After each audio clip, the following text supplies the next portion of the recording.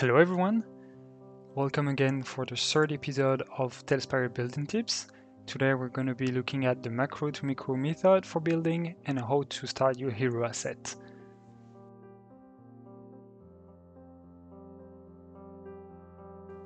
As you have seen in the latest episode, we've already prepped the size of our board here. We've defined the size of our board with the sketch we've done in the previous episode, so it's now easy to see approximately which size we're going to build with. What I would recommend in most cases is to first lay down a foam floor to sketch out the basic shape.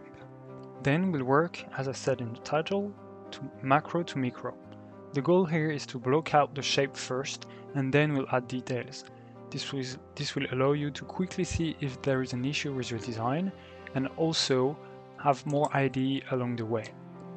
To do this, in our case, because we want to have elevation and be able to build the ceiling, the base level 0 of our terrain need to be higher. We already know, following the sketch we've done, that the lowest point will be here and the house should be located around here at the highest point of the map. There will be probably multiple layers, a few trees over there and a few trees over there if I remember correctly. So let's start. Because we want to add some height, we'll grab some walls. I think the Mogoth wall will make a nice contrast with the board I want to build. Obviously this step is not mandatory and you can change everything you want about it, the type of wall or anything, or you can just not do this method, but I find it rather pleasing aesthetically and easy to master and understand.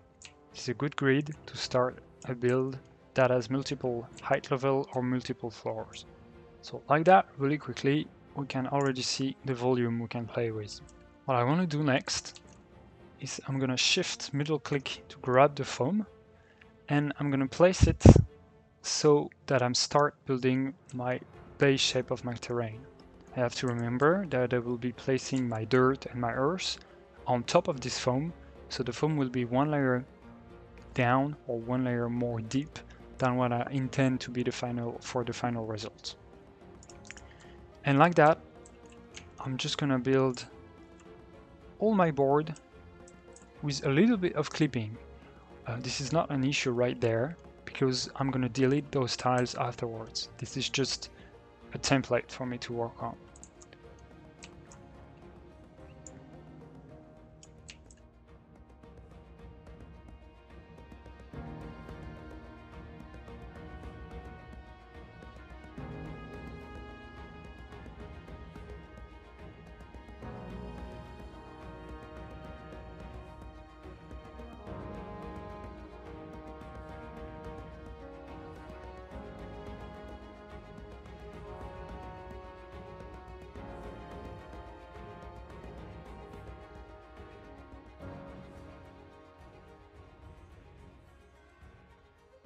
Right now, you can see that we have a really interesting shape.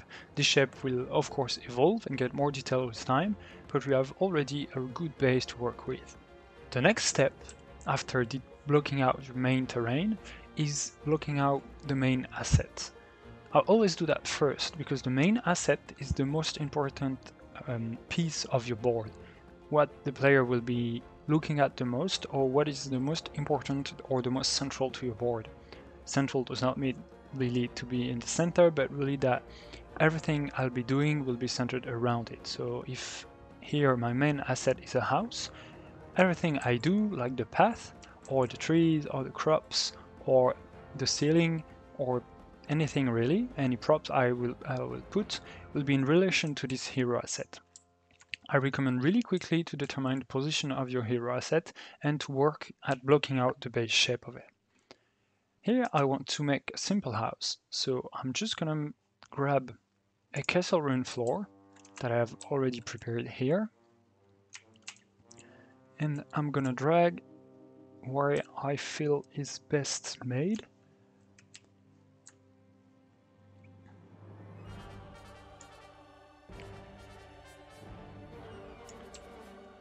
And I'm gonna drag the basic shape of the house directly.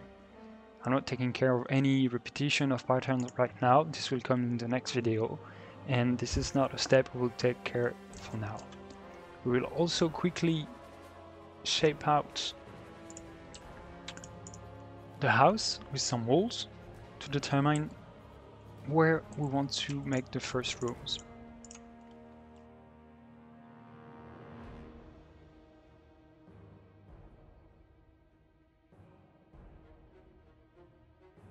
As you can see, we have a first floor and the storage space that we've already sketched on our book.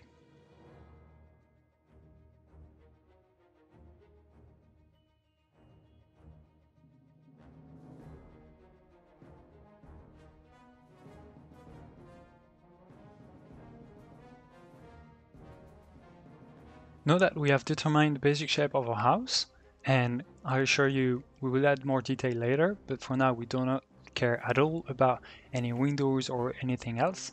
We want to place the stairs. The stairs are really hard to place if you place them later. It will cause you a lot of trouble around your room agency, and you need to think them quite early in your building process. To that extent, when I'm done with the basic shape of my house and I'm happy with it, I'm gonna seek a place that seems interesting to me to place some stairs. If I make the main entrance here, it will look a little bit weird to have the stairs directly here. So I can use either that wall here, and I see directly that it could make an interesting separation for a room here, a corridor here, and another room here. So you see directly with that type of process, I'm creating interesting spaces as I'm going. I'm gonna roughly place the stairs here, and you can see that one issue we have is that the walls, because they're locked onto the set grid on the square and that they cannot be placed close to it, we'll probably have to change our design a little bit, but that will come in the next step. For now, the tavern stairs have an issue, meaning that they're not tall enough. So if I remove this, you can see that there is a gap between them. I'm not taking care of that because I'm quite sure this will be patched, and in the grand scheme of things, when there is a block underneath, you don't realize it too much. The block is also a great way to always have stairs that are on the right scale when you place them. I can see there that my stair is too big, so I will probably put half a tile half down here, start of the first floor. Right now, I'm quite happy with what I've done. I have the basic shape of my terrain that is done, and I think it will work nicely. And I have the basic shape of my house with already a few of these of the room I want to make because I've placed the stairs beforehand. As a reminder, always start your build near the origin point of your grid that you can find with F2 on your keyboard. I also remind you to always try to work with basic shape first, and we'll modify those shapes to make them more interesting in the next step. This video was a bit shorter than the others, but that's a great thing too. It means that we'll move quicker to the next step, which is breaking the patterns, where we will learn to break linearity, repetition, and patterns. I hope you learned something with this video, and have a good day.